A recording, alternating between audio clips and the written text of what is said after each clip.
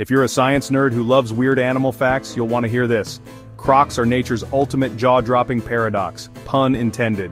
Let's break down the wildest bite in the animal kingdom. Here's the crazy truth.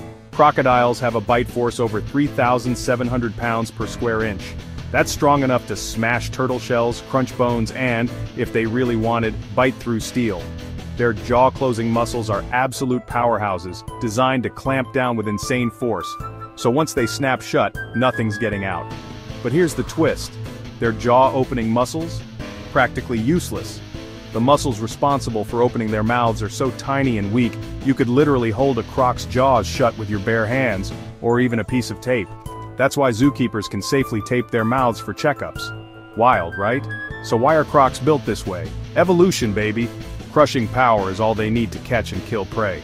Once their jaws are locked, the prey is toast. So there's no evolutionary need for strong opening muscles. Plus, weak openers save energy and keep their heads lighter. They just use gravity and a head shake to open up again. Here's the takeaway. Crocodiles are like living steel traps, with a paperclip for a lock. Terrifyingly powerful one way, strangely feeble the other. Nature's all about efficiency.